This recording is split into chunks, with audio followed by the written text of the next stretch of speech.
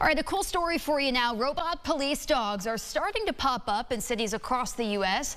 As you might imagine, their arrival is often met with disbelief in some cases, and for some, a bit of distrust. Adam Chodak spoke with some local law enforcement agencies to find out if we might see any here soon. Adam.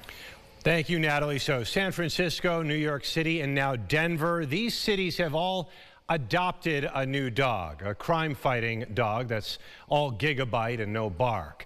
Yet there's no shortage of noise over these canine robots. While critics of these robot dogs call them everything from creepy to dangerous, those putting them on the force call them potentially life-saving. They can sniff out hazardous or dangerous material, surveil areas, and serve as a communications device for an officer trying to talk to someone threatening violence to themselves or others. Though not insanely expensive at around $75,000 a pop, neither Rochester Police nor the Monroe County Sheriff's Office has any plans of getting one right now. But some law enforcement experts say many agencies will likely soon reconsider.